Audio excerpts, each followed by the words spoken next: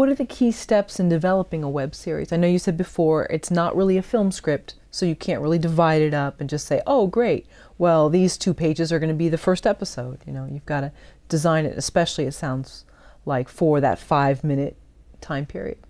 I think the most important thing is you have to have a character that you feel will hold the audience's interest, and he or she has to be involved in something that is relatable. So using something that's of personal interest to the creator is probably one good way to start. Start with an area of expertise that you're good at. There's a guy named Ed, and I've forgotten his last name, but he had a web series, and his was about a guy who was a chef.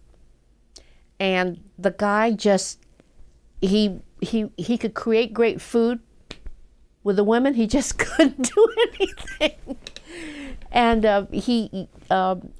what he did was he started off with that premise, you know, what does a guy got to do, you know, and the fact that he eventually became a chef, you know, shows the trial and error of him eventually becoming a chef and eventually making contacts. And it's very funny because one of his favorite things is he goes to the same sushi shop a couple of times a week. And the real reason he goes is not just because he likes the sushi, but because he has a crush on this one gal who works there. And unfortunately, he sees this Asian guy come in and giving the gal a hug and everything and all this, and saying, I missed you and all this. So he thinks, oh my God, she's got a husband or a boyfriend. So, you know, and she's interested in him too, you know, and she flirts with him and always asking him, oh, how are you doing and all this. So it's really cute. And it turns out by the end of the first season, I think the last episode, he finds out that that's her brother. And then the love interest starts. The love interest and everything grows from that. But it's starting off with something that maybe an area that you know about. Like in his case, it was, in fact, I think his web series is called Pairings. Oh, okay. You know. Mm-hmm. And so you usually think of pairings as like, okay, what wine goes with this kind of dinner or whatever. Right.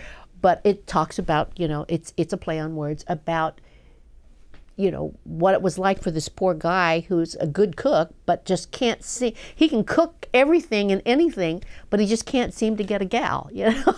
Interesting. So, but did he take this from his own experience? He was a chef, or he is a chef? Yeah. Oh, okay. Mm-hmm. Mm-hmm. And in fact, he uses that as a way to advertise. What he does is he will say, if you subscribe to our web series, and it doesn't cost anything to subscribe. In his case, it didn't. He says, you'll get this week's recipes. Oh, nice. You know, so something a little different, yeah. But just something that's, you know, which kind of makes it interesting for the viewer and the fans.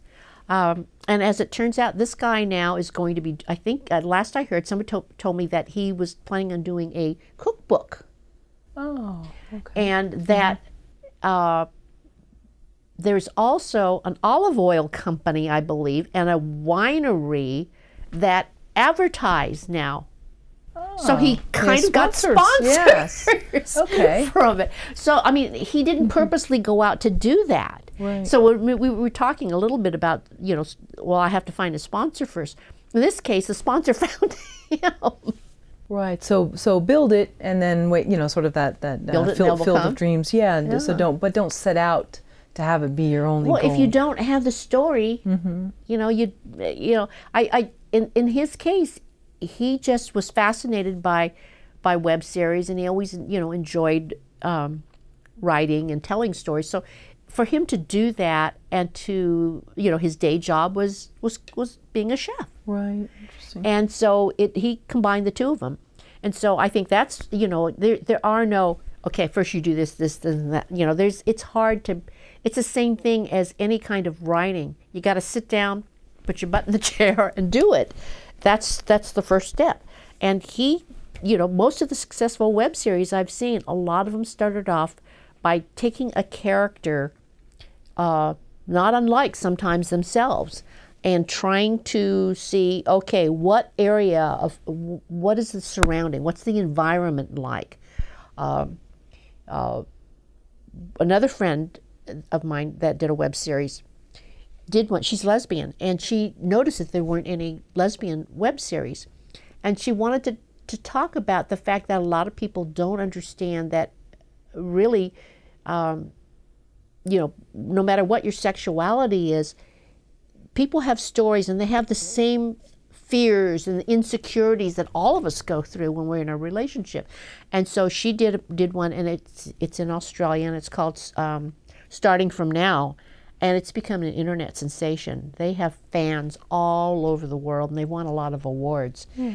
But she took the world that she was in, and she thought, how can I do something that's going to be interesting, and yet, you know, and have characters that I think people are going to care about.